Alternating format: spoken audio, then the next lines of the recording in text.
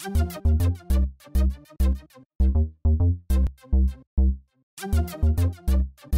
my name is Danny. I am one of the founders, CEO of BioBots.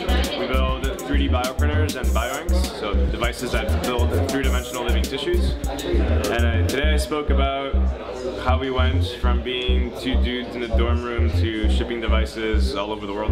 This was chill. It was great. Fun crowd. So surprising that you have people here like at 9 in the morning or 8 or whatever time it is. So I hope you learned something about biology and what the future of biology looks like and what that means for our future as human beings. Building things is always a challenge, but I think really the challenge is thinking through the process. Like we know where we're going, we know where we are.